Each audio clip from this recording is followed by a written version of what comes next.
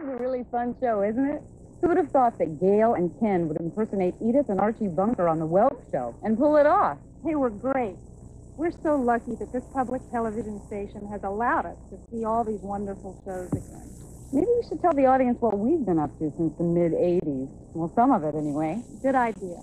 Well, we literally hit the road, working as the opening act for such greats as the Mills Brothers, Bob Hope, Bob Newhart, Don Rickles, and last but not least, George Burns. All those doors have been opened to us by our first and favorite boss, Mr. Welk. We did some acting and modeling. We were guests on several series, soaps, and talk shows. We even did hee-haw. I moved to Nashville to pursue my big band singing career, and when Sheila co-wrote the hit song, If I Ever Go Crazy, she moved to Nashville, too, which is probably the songwriting center of the world. And that's where I met my husband, Chris Costa, a wonderful singer, songwriter, keyboard player, and, well, my soulmate. We still perform as sisters, and we always will. But these two have a terrific band called Cece and She, and I want you to hear how fabulous they are. Well, I hope we can live up to that intro. Thanks, Chef.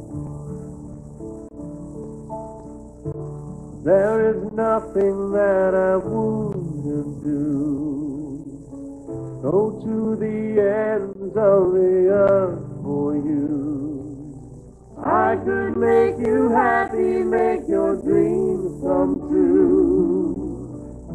To make you feel my love. I could make you happy, make your dreams come true. To make you feel my love.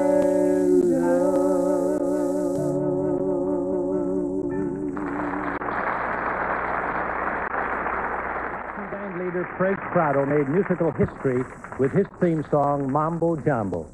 Here's our wonderful dance couple, Bobby and Elaine, doing the mambo to this exciting tune.